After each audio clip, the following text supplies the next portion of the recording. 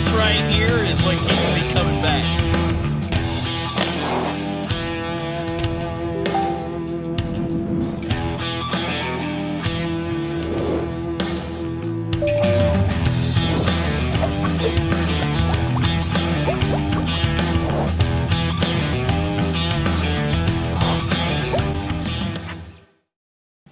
All right, welcome back to another Serious Angler podcast, episode number 149. We're joined tonight with Mr. Derek Hudnall, the Bassmaster Elite Series. And Andy, what's going on, my man? Not much. I think I'm going to jump into Bourbon Sunday. So yeah. Very excited about that one. Thought my Is it season might have been over, but I was like, we'll get one more that's going to be 60 degrees out on Sunday, so why not? Oh, man. Yeah, it's 60 degrees here. It's going to be 70? 70? Mm-hmm. Yeah. I have another Louisiana folk here to my left, Mr. Zach Hall. I've been watching the Bass Nation Snapchat. Zach has been running that this week. He'll be joining us tonight as well. And, we've had, 60? It's supposed to be 70 on Saturday for tournament day. Yeah. It's getting warmer each day we've been here for the past 4 days. Drink your Gatorade and eat your Wheaties. Yeah, every morning starts out with bibs, jacket, winter hat, freezing our butts off to 3 hours later we're sweating. So yeah, absolutely. It's a roller coaster, but it's fun. We're figuring things out down here on Chick, and he's figuring things out. I heard more gooder than me. Gooder. I was there. He pulled up on me and said, "Hey, I just caught 2." I was like, "Oh, I just fished that." We call that the Bailey experience. Yeah. So the what? He's doing good. He's doing good. The Bailey experience. Oh, he does that quite often. Oh yeah. Simon, would you like to say hello to the folks? Hello, folks. Yeah, this is Simon saying with us as well. How are you doing? Fellow kayaker. Hey, Simon, good to see you again, bud. But yeah, dude, it's fun down here on Chick, and excited to get to Saturday. But I'm also excited to talk to our guest here. Might as well bring him on, Mr. Derek Hudnall. What's going on, sir? What's up, guys? How are you? Good evening. Doing well, man. Doing well. How about y'all? Y'all are up there on Chick, and you said it's fun on Chick right now. It was not so much fun when we were there. No, it's entirely different. I mean, when I first put in on Tuesday, I saw 48-degree water temps, so that was kind of interesting. Yeah, I thought I was still in New York. I had warmer temps in New York. yeah. We didn't have 48. I wish we'd have had 48 degrees there, but man, Chick was a tough one when we were there. For sure. Co-host Miss Peyton right here. Star of the show. She is the brains of the operation and the star of the show. Yeah. Awesome. Well, dude, first and foremost, how's Louisiana doing? Are they recovering? How are things? We're recovering. I mean, Louisiana's resilient in so many ways. I've lost count. I don't have enough fingers for the storms that's hit us this year. I'm in Baton Rouge. I'm 150 miles or so the way the crow flies inlet. From the Gulf. So, actually the couple of bad storms that we had for here in Baton Rouge, I was on the road. Chickamauga one hit, and I think we were Gunnersville another one hit. But the folks at the coast, especially the west side of the state, Lake Charles area, man, really got hit hard, and even the southeast side. Down in like St. Bernard, Plaquemines Parish, man, those guys just, they just can't recover from one until another one hits. And then COVID on top of that, Louisiana's been one of the hotbeds in the nation for COVID. And it's just, dude, we got 2020 this year. I mean, what can I say? That's just, right. It is what it is. It's just, this year's just been, nothing surprises you. Man, we're ready to get into 2021, man. Let's move forward. Let's get ahead of this, and let's just turn the page and move forward. And but we're doing okay. Like I said, the folks here in Louisiana are very resilient, and we'll bounce back from anything. We've been through Katrinas and oil spills and everything else, and a little wind's not going to keep us down. Heck yeah. Where are you from in Louisiana? I grew up 30 minutes north of Lake Charles. I spent like the first 25 years of my life there. Gotcha. Yeah. They've taken a beating up there in that area for sure. Yeah. We sure have. Yeah. Well, before we get too deep in the podcast here, Derek, talk to us a little bit because you're new to the show. Yeah. We want to know your first bass catch, what that story was like, who got you into fishing, whole 9 yards. I mean, dude, I grew up into fishing. Most everybody in Louisiana knows my dad, Roger Hudnall. He's, probably one of the most decorated anglers in the state, in the past. And, so I grew up, when I was knee high to a grasshopper, I was fishing and I was, watching my dad fish these tournaments. And, my dad had multiple opportunities to fish, at the time, the BASS top 150s and he couldn't. He had to turn it down. I think he had 3 or 4 different invites throughout his career, and he just had to turn it down. My family didn't have money when I was growing up, and he was the breadwinner in the family, and he didn't know sponsorships or anything like that. So when he got those calls, he had to turn them down. And I can vividly remember watching him do that, and I told myself, if I ever got that opportunity, there's no way I could turn it down. Right. So it's been a dream of mine. My most vivid memory was, it was 1989 when Hank Parker held up. I was 9 years old, sitting on the couch, and I remember it with my dad watching the 1989 Bassmaster Classic, and Hank Parker held that classic trophy up over his head on the James River in Virginia. And, I don't know if there's been a day that's went by that I hadn't thought about that moment and said, I want that to be me. I want to be on that stage. And, here I am. I'm 40 years old now. I wish I'd had this opportunity when I was in my young 20s to take this leap, that some of the other guys have gotten. But I'm here. I got to fish the Classic last year in 2019, qualified through the Opens, and got to see a lot of the guys that went to MLF. Got to fish with the Van Dams and Iconellis in last year's Classic in Knoxville on the Tennessee River. And, man, that was surreal, but I can promise you when they sung that national anthem, when we had 8,000 people watching us at takeoffs in those morning, I just wanted to eat somebody's face off because I'm going to tell you, it burns me inside. I want to win that thing so bad. And it's just something that just burns you in your soul deep. And you know what I'm talking about. And I just, so I grew up in it, man. I grew up in it, and it's always been a part of my life, and it's always been something that I've always motivated myself and just dreamed big. If anybody follows me on any of my social media avenues, I hashtag dream big on absolutely every post, and that's because that's what I've done from day one. If a guy like me from nothing and no money come from where I came from and I got here, anybody watching the show right now can. Qualifying for the Elite Series in 2019, fishing the Classic, that was just step 3 of 10, in my goals.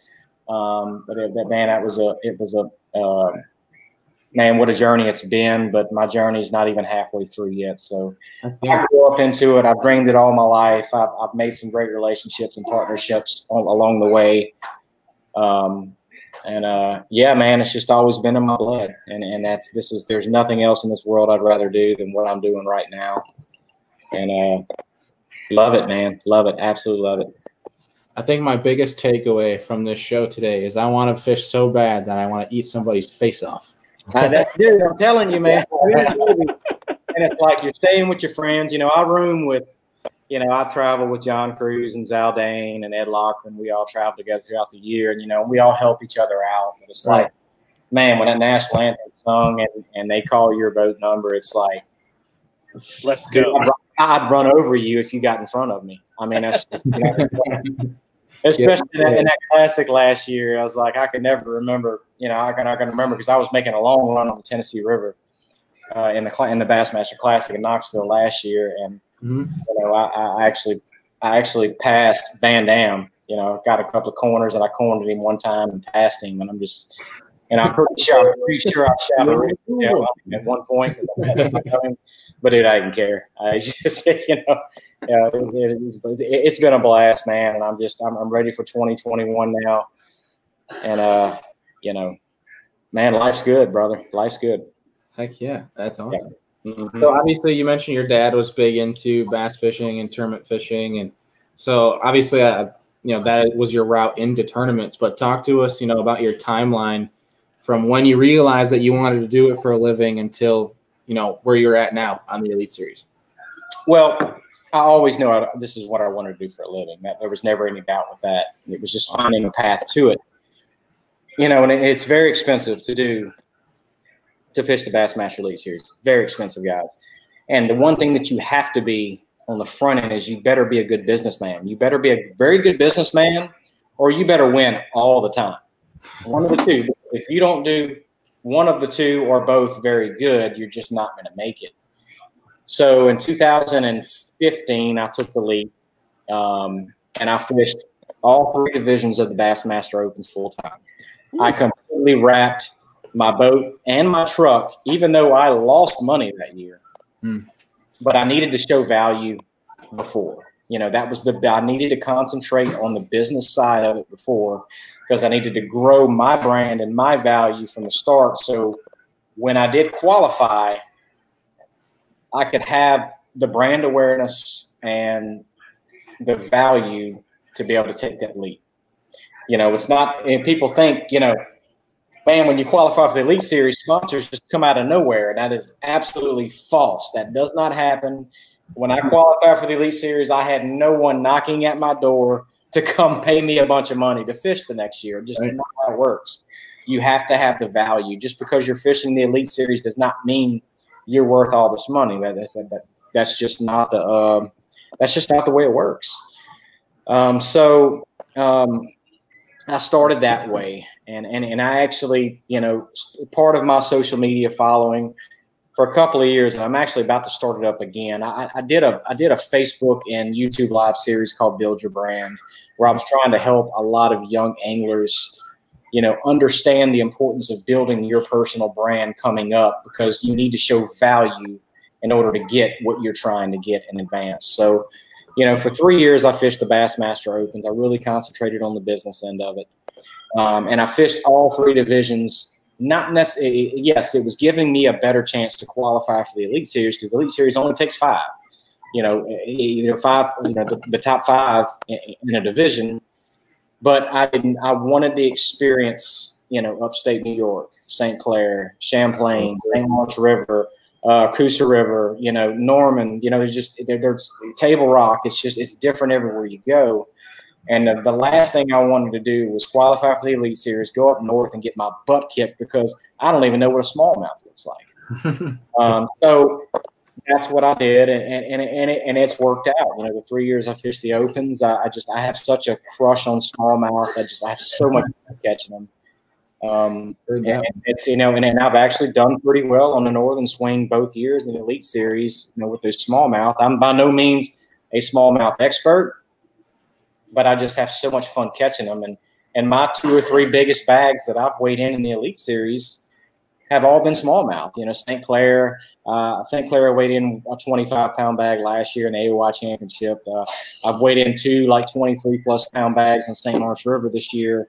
And the past couple of years, but I just have so much fun catching them up there. But the experience and the knowledge that you gain by going up there and fishing that, you know, is really going to pay dividends in the long run. So, so I grew up in fishing. I took the leap in 2015.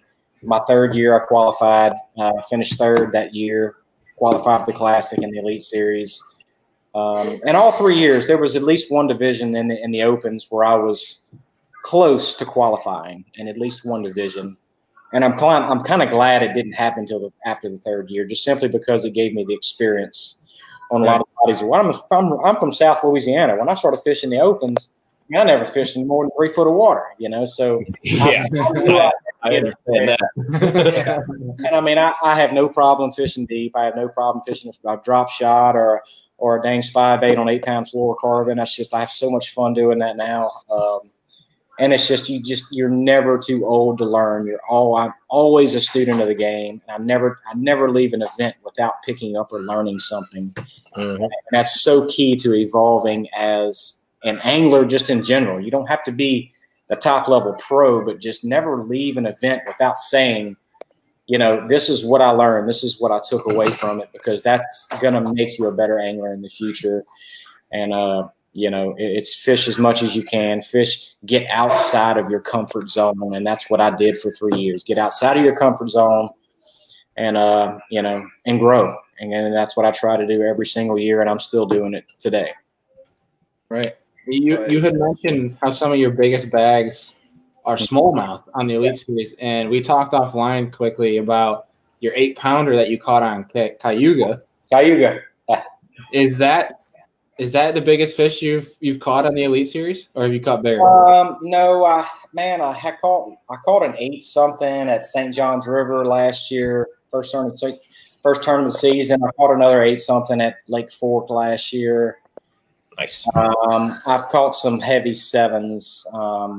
I don't think the biggest fish north of like Louisiana. Yeah, and I'm trying. I don't know verbatim. I don't know verbatim exact. It could have been, but St. John's River last year, I had an 8. I want to say it was an 8.2 or an 8.3, but I mean they were weighing in like 9s and 10s. So my 8.2 was like a guppy, so it didn't. It could have been, but I've caught some 8s in practice. I mean, in the tournaments in the last couple of years, but it was pretty close. I mean, but yeah, Cayuga, that place has just got them. Just upstate New York, around the Buffalo area, and it's incredible. But dominated by largemouth. That was a tournament that I went into. I had actually found a really good pattern on smallmouth. I actually really thought I was going to catch some smallmouth fishing. They're still going to catch a smallmouth, and I ended up the first day I caught that 8. I caught like another 4 and a 3.5 that morning. I weighed in 3 fish that weighed 16.5 pounds the first day. 3. My smallmouth didn't bite. It clouded up, a lot of wind. I needed the sun up high and slick calm.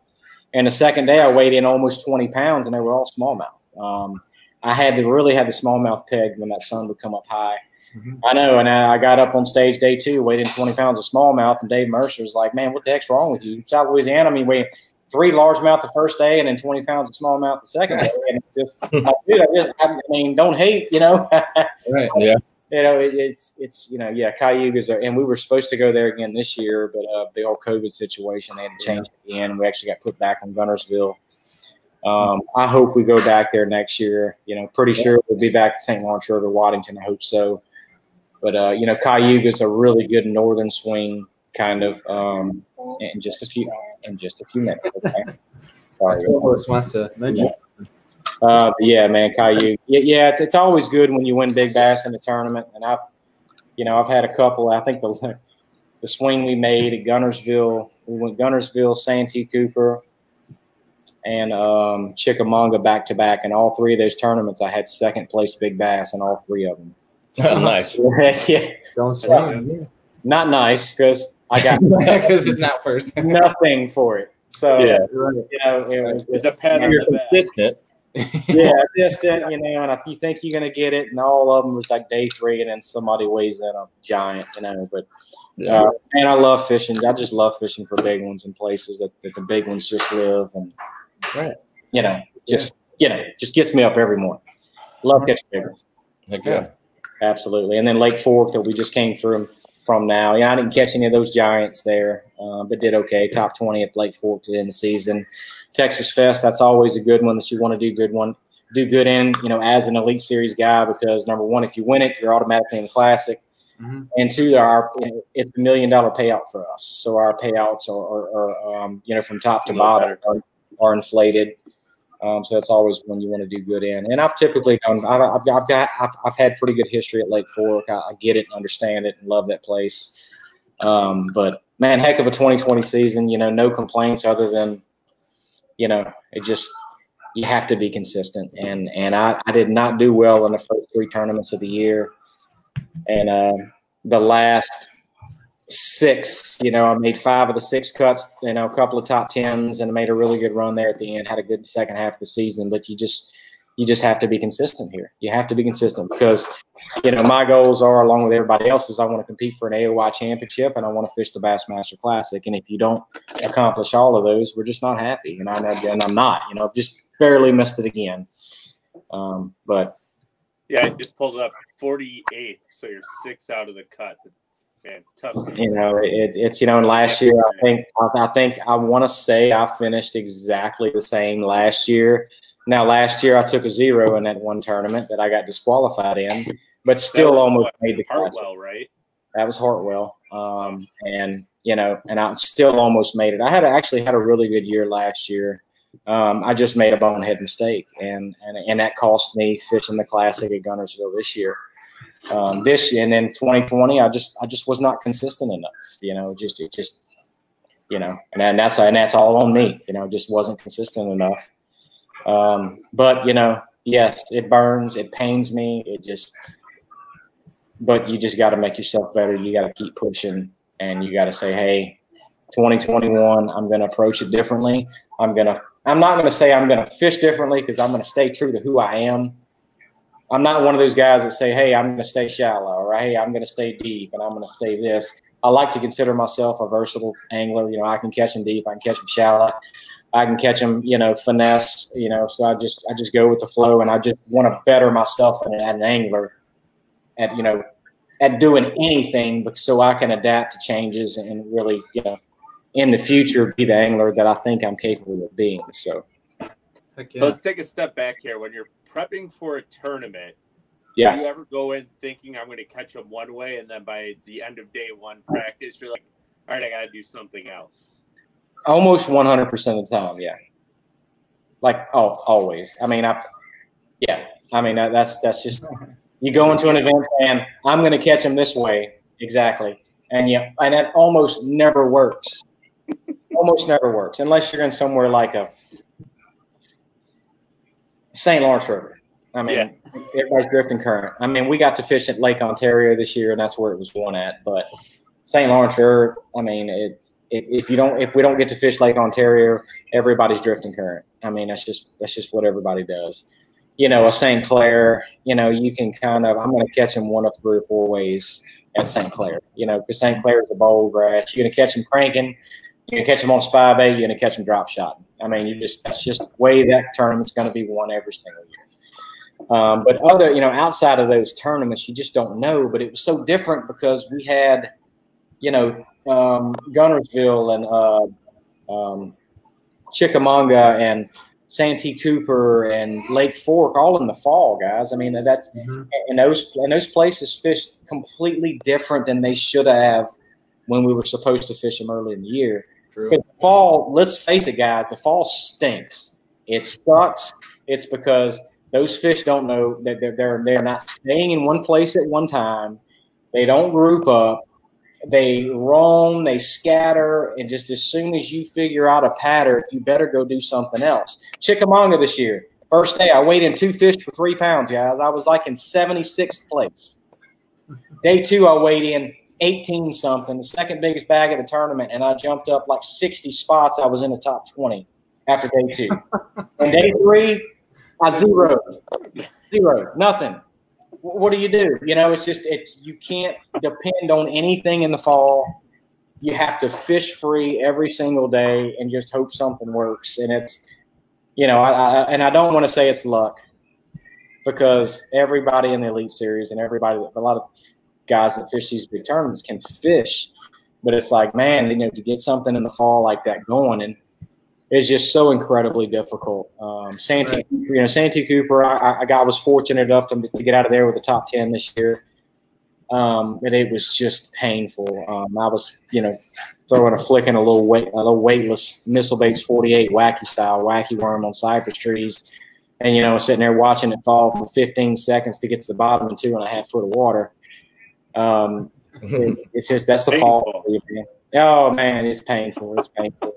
And that's when they would hit it, right before it hit the bottom too. About when you're just, you know, your arms are real back in. And then it's like, oh, there he is, you know, 7-pounder.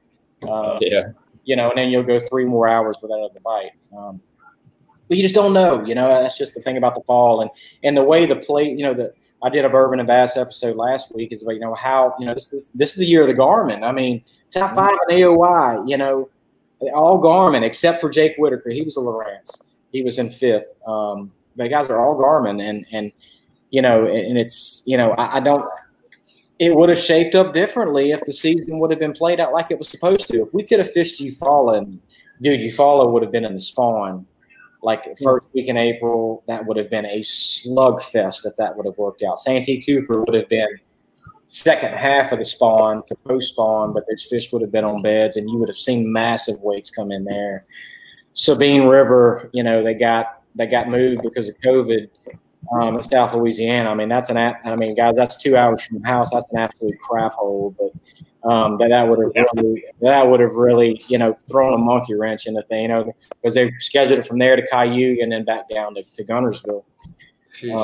And you know, it's just you know, 2020 is it's been wild. I mean, what do you do? You know, it's you know, you move on. The season just could have been so differently. And Clark Winlet, you know, who won AOI this year, you know, he's somebody who I've looked up to my entire life, and I've watched all of his shows, and you know, I can still get butterflies when I'm sitting here talking to him.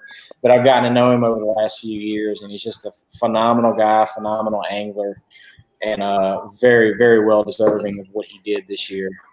Coming over from FLW like he did, just a super great man, but man, well deserved. And you know, this is the year of the Garmin, guys. I mean, I'm you know, I'm a Lowrance guy this year, but I'm no shame. I'm gonna run what I got to next year. I mean, that's what 80% of us are gonna have to do next year. Yeah.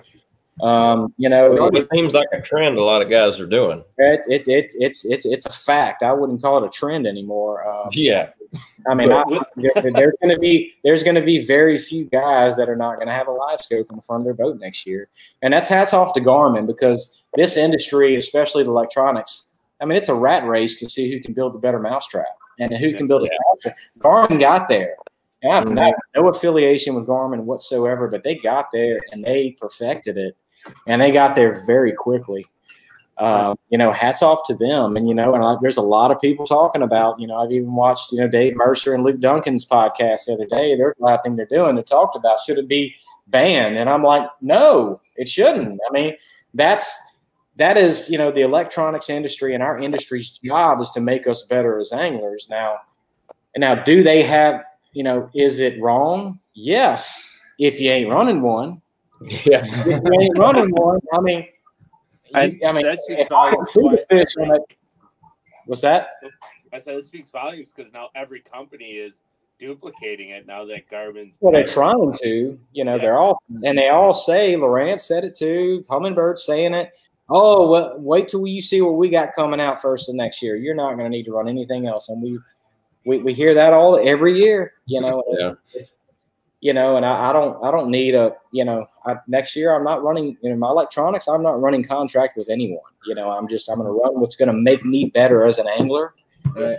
And that's what a lot of us are doing. I mean, there are paid guys with some of those companies that are leaving just because, you know, and there's some guys this year, and I'm not mentioning any names, but some guys that started running Garmin's this year and they got fired halfway through the year because they were running a competitor's unit. But they were like, I needed to make myself better. And maybe I should have done the same thing. And I just said, no, I'm going to do it. I'm going to do it. I'm going to finish the year out, you know, next year, do it right.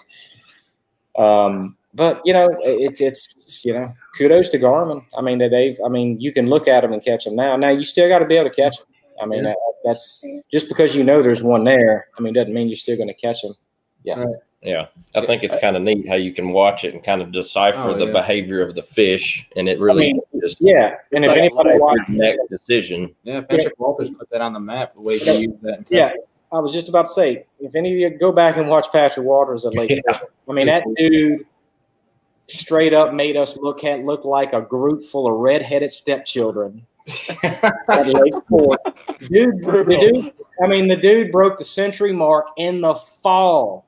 Yeah. The worst time of the year to fish, and he just absolutely obliterated us. There was nothing we could do. You know, my poor Ed Lochran was in second place pretty much the whole darn tournament, and he's going into the final day, and he's like, I'm 40 pounds behind. What do I do? 25 or 30 pounds behind Patrick going into day 4.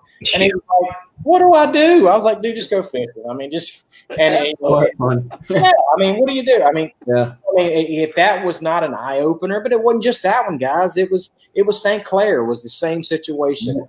Lake Champlain, exact same situation. Everybody in the top 10 was looking at him. They were all looking out. Champlain, Brandon Polinick won that one without a Garmin. But Polinick is so dialed in on that 360 he can actually see the fish on that 360, which is extremely hard to do. Yeah. It's very, very hard to do, but he can do it. And that's what he was doing. Right. Is he was using that 360 and he could see the fish. He could see the fish on the boulders. Yeah. It was a little different. You know, a lot of the guys that run the Garmin that were running the 360, they would find the boulders with the 360. They'd turn the Garmin over there and they'd see the fish sitting on top of it. And you throw a drop shot over the top of them and they would fight over it. Oh, they would fight. They wouldn't let it hit the bottom. They were so angry. And they just get it within view of them. And it was like, oh my gosh, like playing a video game. How do you compete with that? You know, you can't. You know, it's like Mama ain't raised no fool right here, brother. I'm from South Louisiana. Mama did not raise a fool. Yeah. You know, born at night, not last night. But you know, and Patrick Walters is a good dude, and I've gotten to know him the last couple of years. And last year he was running the Garmin, still getting to know it. And there was a couple of tournaments he didn't do well in last year, which was an anomaly. And he was like, bro, he was like, I'm getting way too dependent on that Garmin. He said, like, I'm looking at that Garmin all the dang time. And he's like, next thing I know, half the day's gone and I've got like one fish. And then I just have to go fishing to catch, you know, what I caught. So I do think that there is a fine line there. I do think this season would have played out differently if the schedule would have been when it was supposed to. I don't know if the Garmin would have played as much as it ended up doing with the revamped schedule. Right. But again, Mom ain't raising no fool, brother. I mean, time and place. I mean, there's a time and place for it, and that's where this comes into effect. And all these guys out here that compete every year, they're extremely smart individuals, and that's why they're here. You know, there are no dummies in this industry, in this field. You know, you can't just come out here and expect to get lucky every now and again and do well, you know, at this level, because any one of those 85 guys can win any of these tournaments at any time. And now you can give them the ability to see where the fish are at. You know, good luck, you know. So, There's two different takes that I have on that. And it's the first one is, if these companies are going to continue to pay these series, the series are going to, there's no way they're going to stop them from saying, hey, you can't use this. If they're showing up the money, they're going to be like, use whatever you want, as long as, you know, as they're still pumping the money. But also if the people who diss the live scope have never watched 15 smallmouth follow your A-rig back to the boat, you're laughing like a little kid watching them all slur around your bait. Yeah, I mean, the guys that diss the live scope are the guys that don't run it. And I mean, I don't run it. I ain't dissing it because I know what it'll do. But, you know, hats off to them. I mean, they got there, and then there's, you know, and all the other brands are trying to play catch up right now, and they're trying to come up with something as good.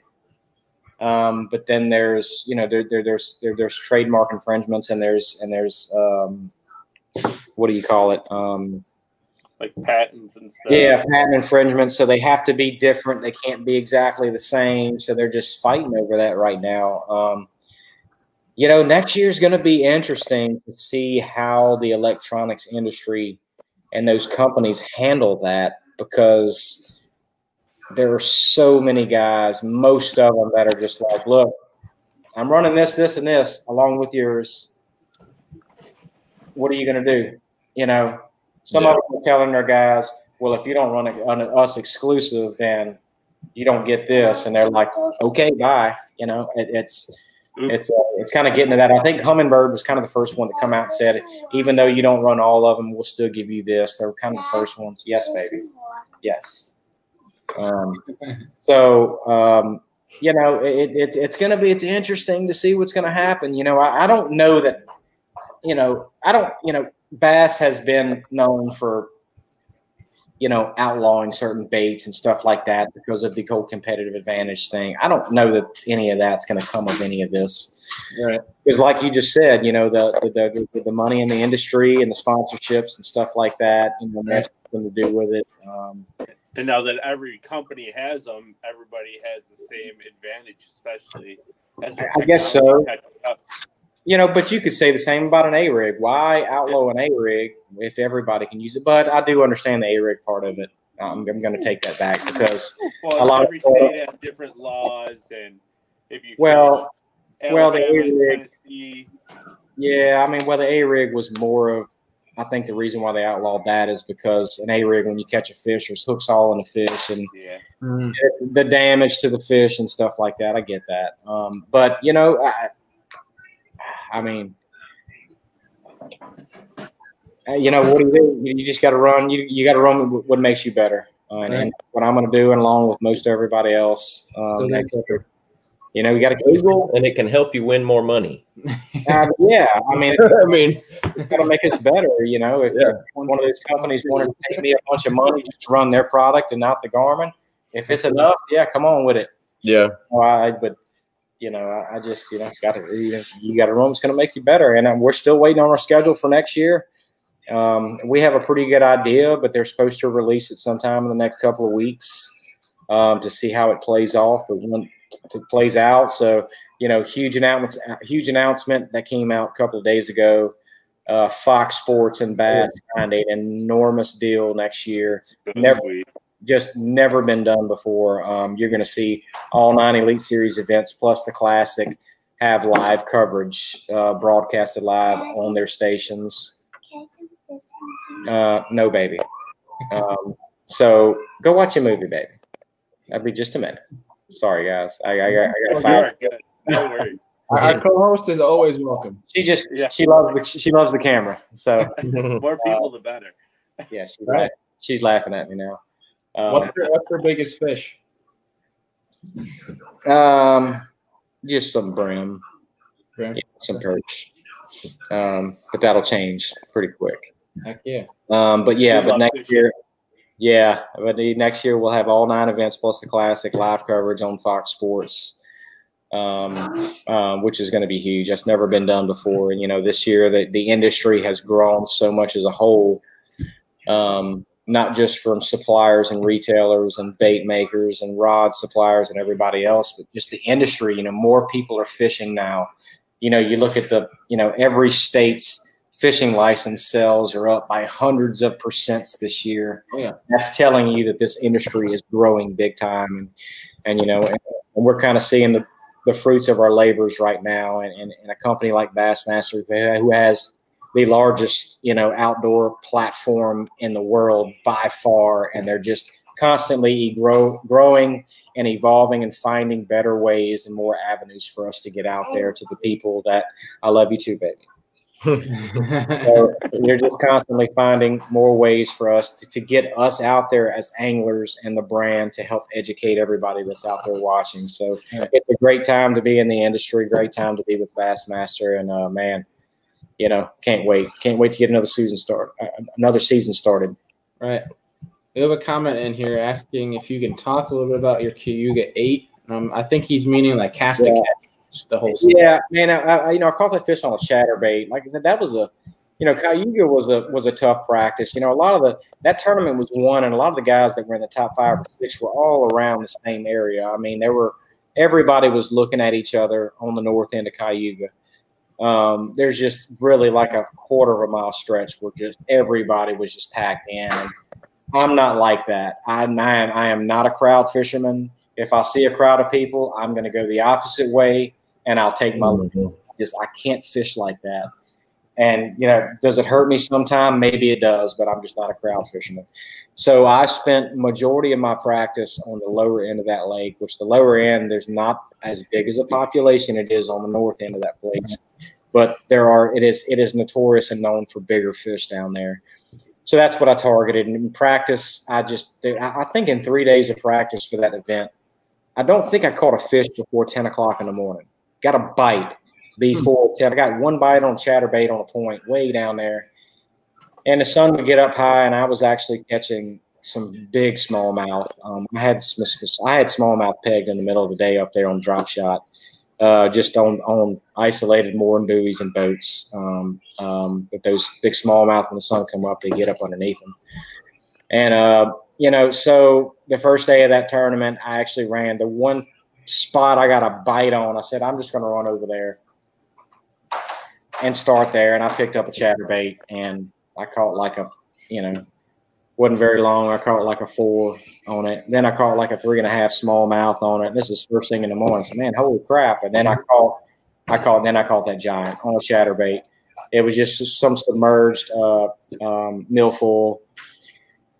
Of course, that fish come up. And a cool story, the guy that was my marshal that day has been a fan and a follower of mine for like 2 or 3 years now. So he was all pumped up, and he got to witness that. He lived there, so lit the fish, put him in the boat, and he's like, "Oh man, that's like a 6-pounder. I've never seen one that big." I was like, "Dude, I think it's a little bigger than that." He was like 7.8, 7.9 on my scale, and my scale weighs a little bit light, so I figured, man, that fish might be 8. And then it was, within the next 10 minutes, I lost like a 3.5 and another 2 good ones, both of them smallmouth on that chatterbait of shallow. And that was like 5 bites in 20 minutes. It's just that quick. But I was shaking from that 8. Yeah, but I was cool, calm, and collected. I'm like, I was totally surprised by that flurry. And I only needed 2 more fish to fill my bag. And I said, oh my goodness. I said, I'm going to have a chance to bust a big bag, because I really thought I was going to catch a smallmouth that first day. But the forecast was totally different than what the weatherman said it was, of course. And I needed high, bright skies, low wind, and it blew like the dickens, and the sun never popped out. The smallmouth never ate. I weighed in 3 fish that day for 16.5 pounds the first day. Yeah. How was that run way back north in that blowing wind on that lake? Yeah, that was that sucked. Andy Crawford actually come and covered me, one of the photographers up there, and there was some serious rollers coming down that lake that day. But that was a special fish. It's especially up north like that. I think there's been a couple of historians and said I think that was the biggest fish weighed in a Bassmaster event in New York to date. Probably was there, so that's pretty cool to hold that. But hey, I mean, a blind squirrel finds a nut every now and again. You swim by one, he's up there eating, he's gonna eat it. But a fish like that big, that's a northern string bass. So I mean. That fish got to be 20+ years old. I mean, to get that big, it was healthy too, but you could tell that fish was old. So kept really good care of it, got it all the way back, and then that fish got released and stayed alive. That's another thing the bass does incredibly well is that their control. Their control of those fish and trying to keep those fish alive, from the time we get them out of our boats and they put them in the tanks, Jane Gillian is our conservation director, and that is all he's doing is measuring oxygen levels and temperature levels from the holding tanks all the way to the catch and release boat. Man, they do an absolute incredible job with that. So but that was a cool fish catch, man. One big fish at the tournament, and you never you never can complain when you win the Phoenix Boats big bass of an event. So that was a cool one. Yeah, Jacob Bell's asking your chatterbait setup. I'm assuming he means rod and such. Yeah, man. From rod to setup, I use that was a jackhammer. I'm not affiliated with any chatterbait company. I was a jackhammer, and I put a solid green pumpkin 3/8 Zaco trailer, the Yamamoto Zaco trailer. That's 15-pound Seaguar fluorocarbon. I see you back there. Right on your shoulder back there. I'm a little different. And I'm a little different with my chatterbait setup. I'm a St. Croix guy by heart, and of course, I'm part of their family. So, I actually throw a Mojo Bass, which is their like $140 rod. It's Mojo Bass 7-1. It's a moderate action with a fast tip on it. Which is a little different than a lot of people, are used to throwing. They like a real limber tip and stuff. And to me, the most important part, especially on a chatterbait, is getting the hook into the fish. If you can't drive that hook into that fish, he's going to come up and spit it on you. But that Mojo Bass line, and I'm a St. Croix guy, and like I said, most people know me for the Legend Extreme, but that St. Croix came out with this year. That's a $640 rod, and that thing is an absolute dream in my hand. But like for a chatterbait, I'll throw that Mojo Bass, and it's a fifth of the cost, and that Mojo Bass by St. Croix is probably the most the best rod on the market for the money. But yeah, that's my chatterbait setup. You know, I like to feel good. I like to be able to feel my chatterbait all the way through the water. And I like to, and then that extra fast tip on there, I like a backbone on that rod, because you really need to drive that hook that hook into the fish's mouth on the chatterbait, because if not, he's gonna come up and spit it on you every single time. Yeah. Seth Doman here asked your favorite lake to fish. Well, of course, Seth, it's Lake Fork. Seth is one of the live cameraman for Bassmaster, by the way. Oh, great! Oh, that's awesome.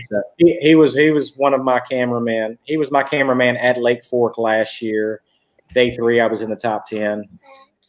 Sat there and just drooled it out with me. I had a window those fish were eating from like 11 to 1 o'clock, and it was just boring. I caught one fish right there at the first start of the morning, and then it was like 4 hours without a bite. And then I caught like back-to-back 6s, and it was just that little window it was on. But yeah, Seth's a great guy, man. He's one of the live cameramen that you guys see, or that you guys don't see behind the camera. You know, when you guys are watching us live. You know, he was there at Lake Fork a couple weeks ago, running live cameras for those guys. But yeah, you know, favorite lake to fish, you know, without that being said, because Seth asked, I'm going to say Lake Fork, but that's really not, you know, I'd have to go with St. Lawrence River, you know, upstate New York, St. Lawrence River, you know, maybe St. Clair, Michigan. I just love smallmouth. This dude's having all kinds of problems. Yeah, Andrew, get it together over there, please. We're trying to do a show here. Good grief. You know, so, you know, it's, you know, I just love catching smallmouth, man. I grew up in South Louisiana. About 5 years ago, I'd never caught a smallmouth in my life. And I have, you know, and I've had some pretty damn good tournaments in the last couple of years in the Elite Series up north, just because I have so much fun catching them up there. You know, like 3 or 4 of my biggest bags that I've weighed in the last 2 years have been in upstate New York or St. Clair, Michigan. I know if I had to pick one, I'd say St. Lawrence River, because I love drifting deep shoals with that drop shot for those big giant smallmouth up there. Because if you've never caught a smallmouth, people say, "Oh yeah, I've caught a smallmouth in Kentucky Lake." Right? I caught them in Table Rock. Yeah, I ain't no comparison to more north. Red, totally different. You catch them in 35 foot of water and a 2 mile an hour current. Good luck. And you catch a 5 or 6 pound smallmouth down that deep and that much current, and that'll make a man out of you. I can tell you that, because they will come up and just straight make you look like a because man, you'd have so much fun up there. I think one of my favorite parts about it is when you stick like a 6 pounder and you get those big, like, massive head shakes out. You're like, oh dang, is that a drum? Yeah. And then all of a sudden you're like reeling as fast as you can because they're coming up the jump. Well, have you guys seen the video? Any of y'all saw the video that went viral last year when I fell in the water after that giant in St. Lawrence River? I don't think. Oh, y'all have not. Oh goodness. Okay. Yeah. My Marshall last year. I'm sure I've seen it. Do you know what? It's on my social media channels. My Marshall video, the whole thing. I hooked up with, to date, biggest smallmouth I've ever seen. It was probably a 7. I don't know. I caught a 6 something in St. Clair this year. That was my personal best. But this fish in St. Lawrence River last year was, I don't know how big. It was big. Let's just call it big. And I'm not a good judge at him, but he jumped 3 or 4 times, and you know, I went around to grab him, and when I grabbed him, the hook come out, and I reached down with both hands while he was off, and I grabbed him. And he started just wiggling, and I tried to follow him, and I went head first after the fish. Oh, no. I got the whole thing on camera.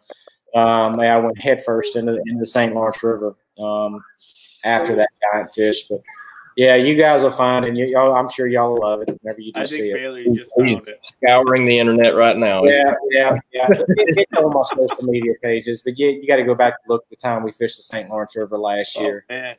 Videos. Let's see. I shared, and I think I probably shared it again since then. But oh yeah, it went viral at the time. I had a great Marshall that time. Every time I would hook up with one, he would turn the camera on and start videoing. So he caught the whole thing on camera. And we were there in August too, and that St. Lawrence River was cold potting at that time of the year too. Oh, I bet. Yeah, our water doesn't get that warm, like 72, 73. Not that warm. It ain't warm, because it comes from all the Great Lakes and on down, and it was not warm like you would expect it to be in the middle of the summertime. It was chilly, but that was that was to date that was the biggest smallmouth I've ever seen in my life, and I didn't even catch it. So, oh no, I've caught some 5s and stuff, and I caught like a 6, 7 this year in practice, of course, practice. Practice will get you every time. St. Clair this year, just giant fish. Gosh, they're so fun to catch. Those St. Clair fish are a little different than like the St. Lawrence, Lake Ontario. There's nowhere like St. Clair. St. Clair, exactly, there's just it is mindless. St. Clair is mindless. It is a bowl of just the exact same thing from front to back, and you just drift. And you drift. Zach, were you the one who won a BFL there as a co-angler? Yeah, I actually live in Michigan now, so I St. Clair pretty. You have to eat all the motors too. Yeah, and all of a sudden you catch one, and it's like, okay, here you catch a 5-pounder. Like, where the crap did you come from? 2 hours later you get another bite, and then all of a sudden you fish a whole day and you've drifted all these lines, and you go back and you notice the waypoints are lined up to where you got bit. Then it starts making kind of a little sense until tournament day when you don't get bit on any of those waypoints anymore. But I ended up making a cut there, but I ended up going to the river. I was actually 2 years in a row, I broke my personal best. I weighed in a 25-pound bag of smallmouth in the AOY championship last year at St. Clair in the river. I was drifting that thing like we did the St. Lawrence River. Yeah. Heavy drop shot, in current, shoals in that river. And that's what I ended up doing this year. I went up there and I caught, I don't know, I had 19 something the first day, and then another 17, and then another 17 something. But the lake, I just couldn't get any consistency there. I had to go up there and drift shoals. St. Clair's got them, and I always go up there and catch 4 or 5 giant muskie too. Oh, God, I hate them things. Anywhere on the Great Lakes. I hate them things. Here, muskie fishermen get mad when you say you hate muskie. They say, "Oh, I love catching giant."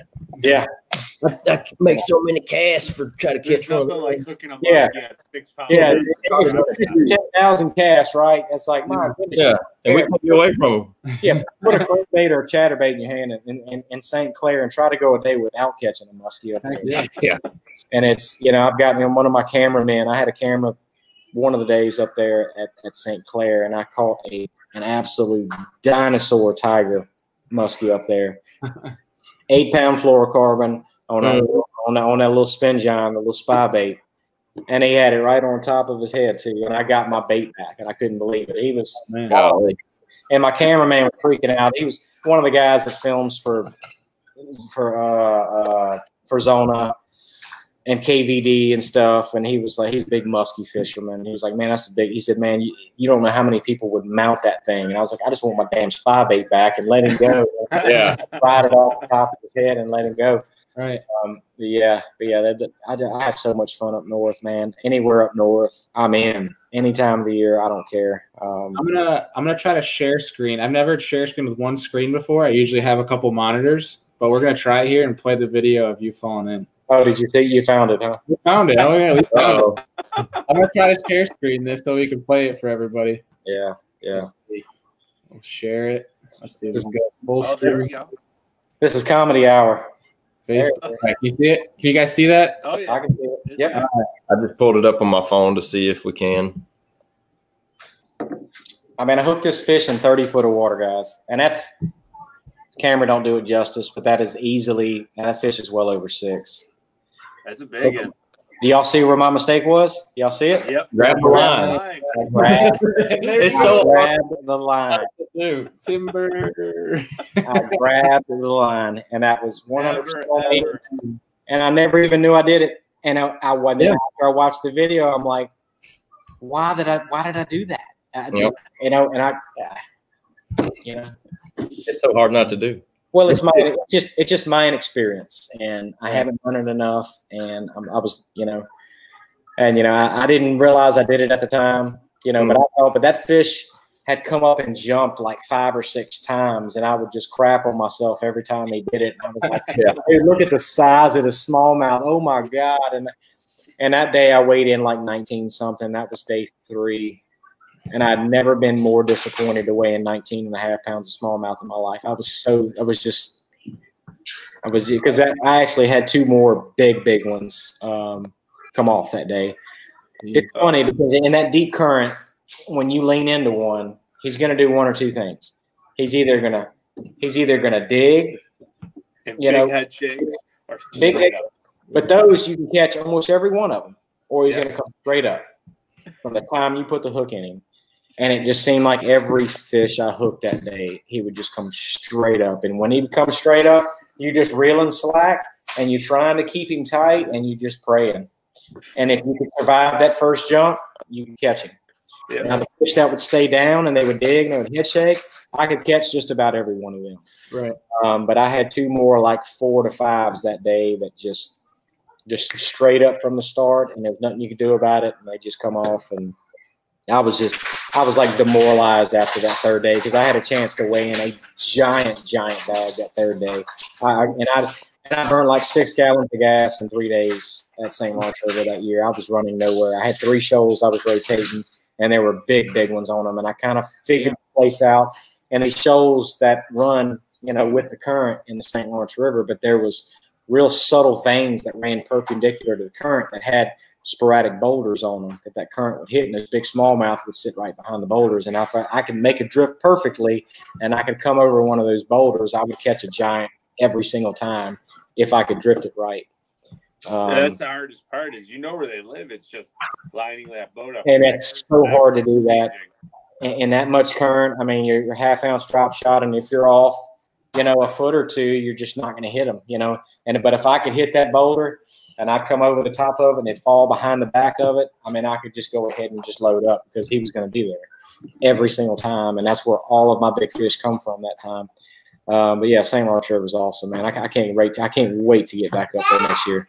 Mm-hmm. I've been wanting to fish there. Yeah, absolutely. Well, Andy, Zach, you guys got any questions left for Derek here? Yeah. Any of the folks got any questions for Derek before we ask him our last question here? I'll throw the last question at you, and if any of the folks have something. What bourbon you're sipping on? What now? Favorite sipping bourbon since Bourbon and Bass. Oh yeah, you guys don't follow Bourbon and Bass. There's 2 things. I do. Favorite sipping bourbon.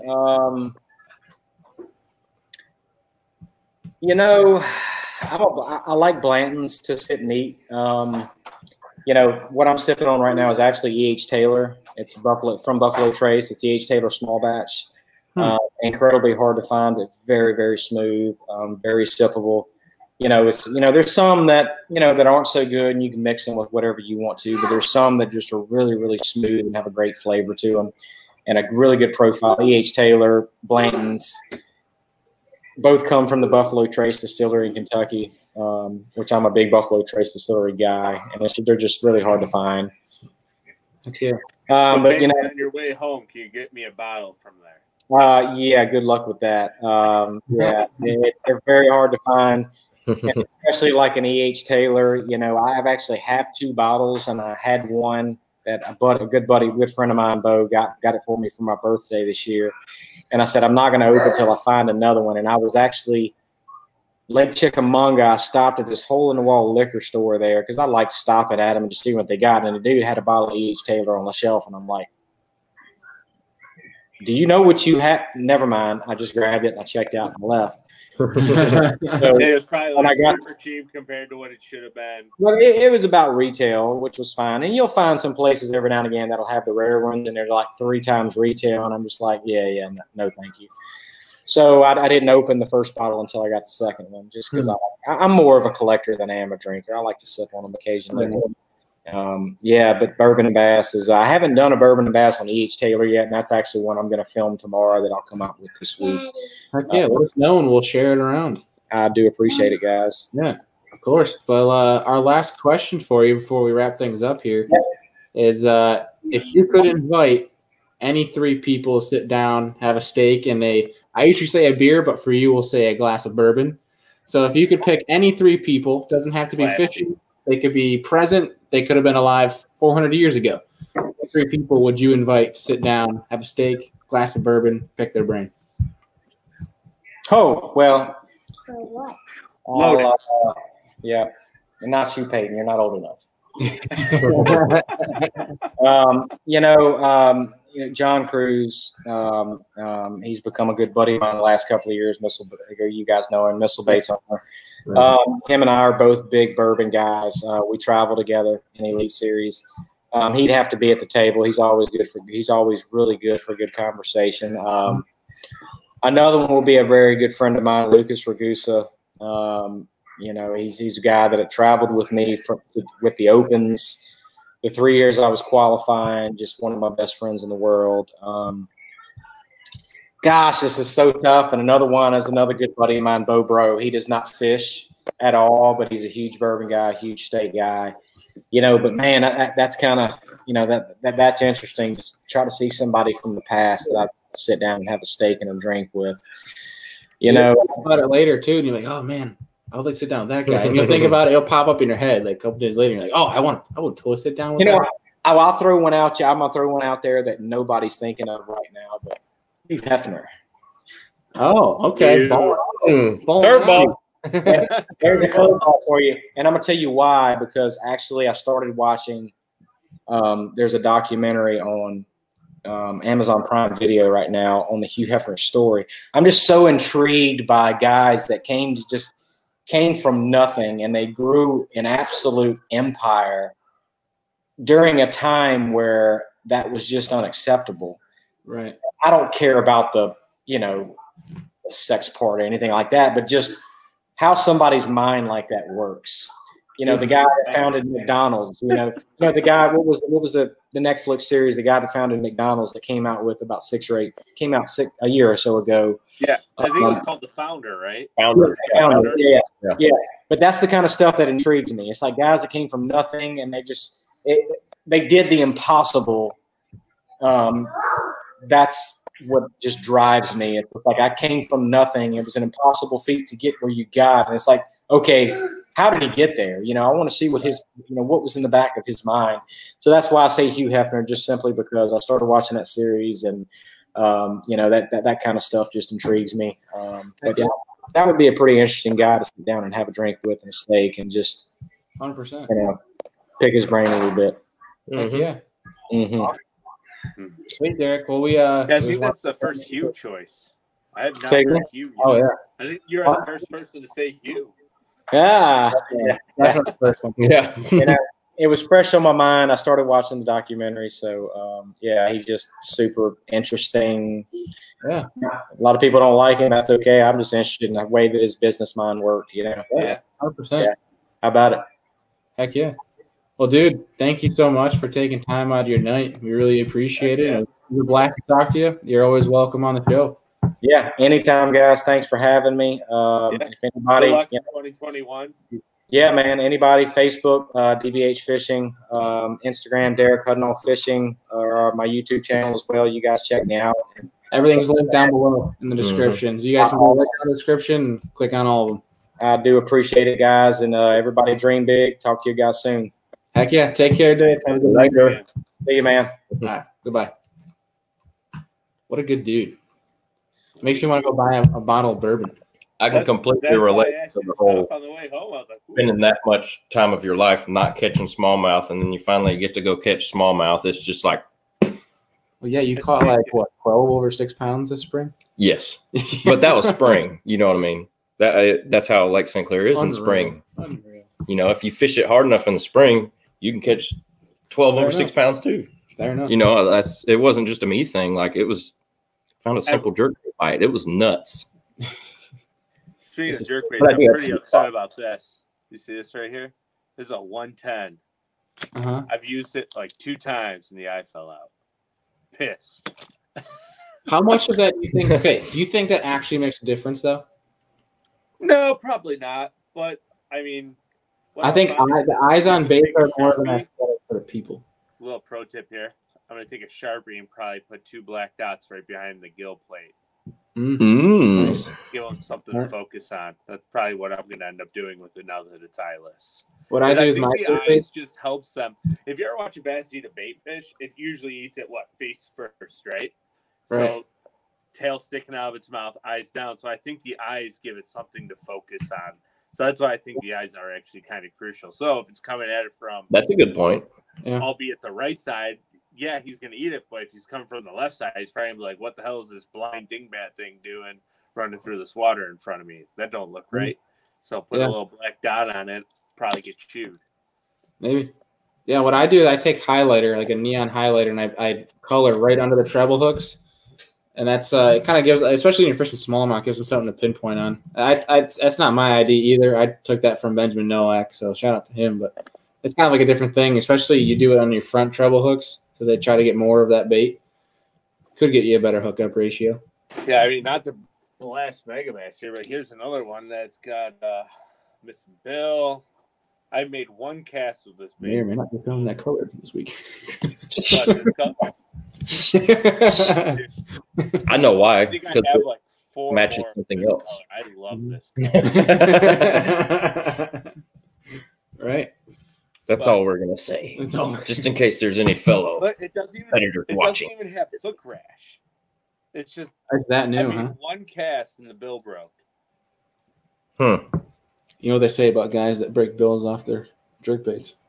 You slap it on the grass too much, or you slap the grass off too much. So I remember the exact day I bought this. I was fishing, Scrub. There's a song about that, you know.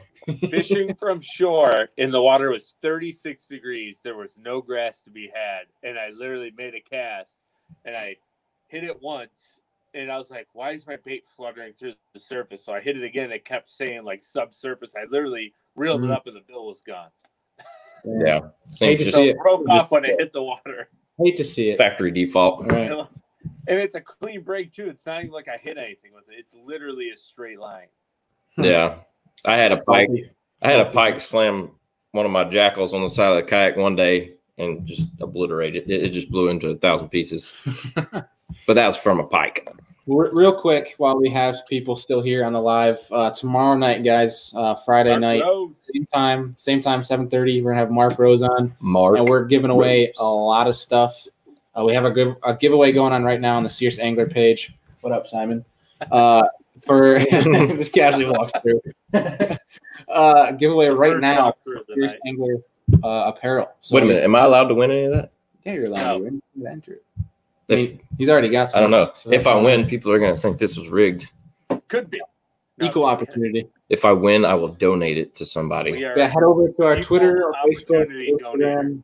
Yeah, enter on any page you'd like.